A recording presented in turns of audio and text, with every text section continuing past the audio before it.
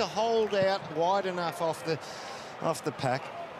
Pittonet, perfect palm down to Hewitt, Walsh, Pittonet, Walsh. Fortune favouring the Brave there.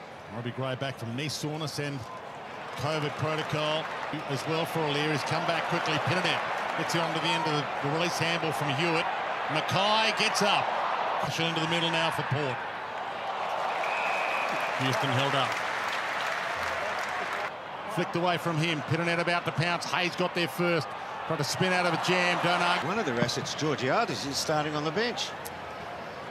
25 points the march. Fullback. Carlton will wrap with that.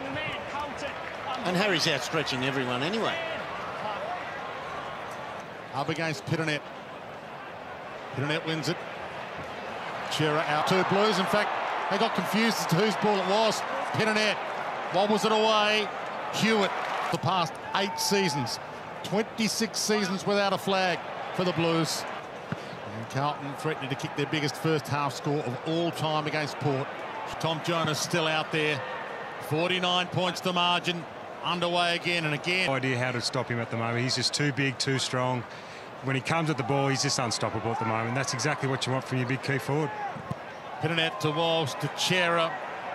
Walsh up to 25 possessions. Pittonet back inside to Hewitt. Sends it long. Pittonet engages with Marshall. Goes back, goes hard. And gets it. And feeds it.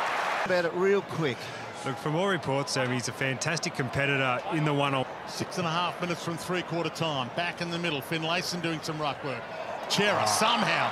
Kick through the middle, didn't quite turn off. Marshall wants to bot it off as well. Georgiades can't mark it. Pittonet stood strong.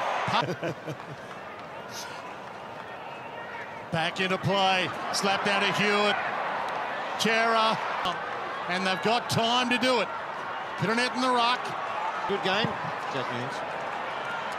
Back in the middle. Pittonet with some poise. They get the clearance. Walsh. Could have been ball. Sard's got it anyway. The 1-2.